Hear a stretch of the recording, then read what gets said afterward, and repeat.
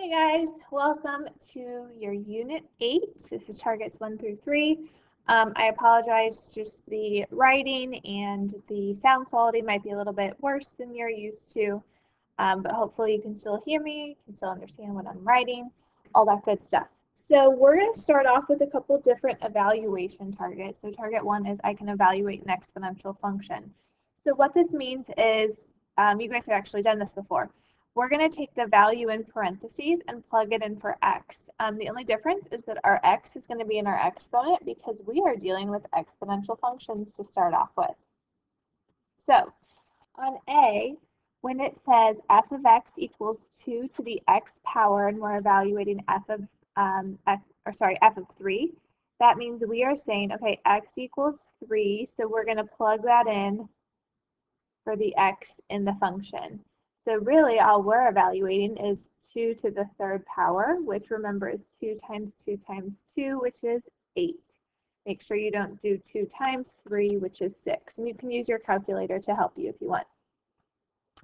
So I'm going to be showing you guys how to kind of facilitate these without a calculator, just because you do have some really good knowledge of rules of exponents at this point. So we're going to try to use those. So here on B, when it says g of -1, that means we're going to make x equal to -1 and plug that in for x up here. So really what we're evaluating is -1/3 to the -1st power. Now, if you remember from last unit, a negative power means you take the reciprocal. So to the -1st, we just take the reciprocal, leave that negative out in front, and we get -3. But like I said before, if you prefer to use your calculator, that is a totally fine way to go about this. All right, so on C, we're given h of x, and we're evaluating h of -4, so that means x equals -4. Plug that in up here. So we have 2 times 1/2 to the -4th. So again, I'm trying to do this without a calculator, so we have 2 times. And then if you have 1/2 to the -4th, that means you take the reciprocal and you make your exponent positive. So this would be 2 times 2 to the 4th is 16. 2 times 16 is 32. And I just want to emphasize one more time that you can use your calculator if you prefer to go about it that way. All right, so here we're plugging in x equals 5 up here. So that would be 5 to the 5 minus 3 plus 3. So that exponent, 5 minus 3, would be 2. So 5 squared plus 3. So 5 squared is 25, plus 3 is 28. Okay, so on that first target, you're just doing that plugging in, but you're doing it with an exponential function, which means you're always plugging into your calculator, or sorry, into your exponent, but you can use your calculator if you want to.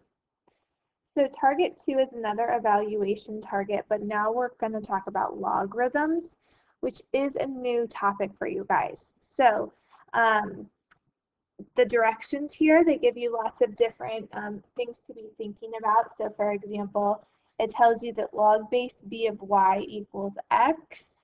And it also tells you log base b of y equals x if and only if b to the x equals y. So I don't know about you guys, but I get kind of confused when it gives me like all those variables. So I'd like to just get into the examples and kind of show you how this works. So the way I would say this first problem, and this should be A, the first, or the way I would say A would be log base 4 of 64. So the way you evaluate a logarithm is a little bit like a puzzle. What you're going to do is take that small number, which is 4, and you're going to think about 4 to what power gives you 64. So this is a little bit of guess and test. So for example, if I wanted to try like a 2, that's a 2. That wouldn't make a true statement, would it? Because 4 to the 2nd power is not 64, it's 16. So then you could try another number. So for example, we could try 3, and you could use your calculator to help you, and you would find that 4 to the 3rd power is 64. So your answer is whatever that missing exponent is. So log base 4 of 64 equals 3. That's our final answer is 3. So then on B, same idea, we have log base 5 of 0.2. So that means 5 to what power equals 0.2. Now, I'm going to give you a hint here because 0.2 as a fraction is actually just 1 over 5. So we're trying to figure out what exponent would change a 5 into 1 over 5. Well, something that we just talked about above is if we use that negative exponent, and specifically a -1, that takes the reciprocal of our number, so that means our missing exponent to make this a true statement is -1. All right, then we have log base 1/5 of 125. So 1/5 to what power equals 125. So I'm going to actually use very similar thinking to what I did on B.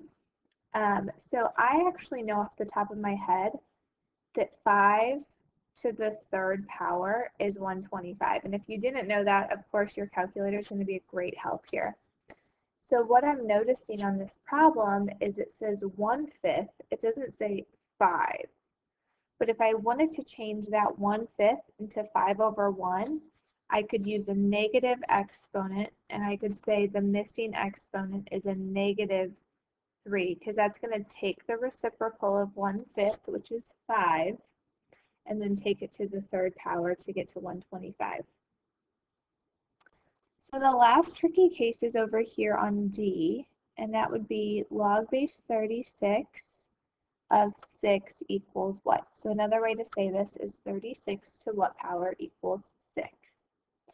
And so for this one, I'm recognizing that the square root of 36 is 6, but I have to use an exponent. And if you guys remember from before spring break, we said that an exponent of 1/2 is the same as taking the square root. So that means our missing exponent is 1/2. So just to kind of outline some different things here. So the first case that you could come across is kind of a straightforward case like we had on A, where it's just a positive exponent, positive whole number. Don't forget, like on B and C, that if you have a negative exponent, it means you take the reciprocal of the number. And the last kind of tricky case is if you notice that the relationship is a square root, you can use that exponent of 1/2.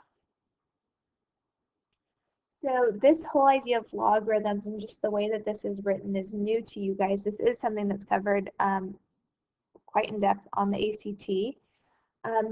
But you'll notice that there's some relationship between a logarithm and an exponential function like we had above.